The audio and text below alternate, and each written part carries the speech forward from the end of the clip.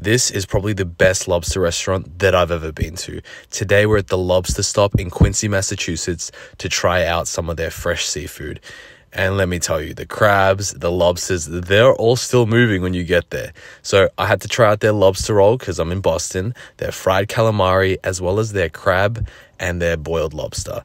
And let me tell you, the freshness of these ingredients is what makes the difference here.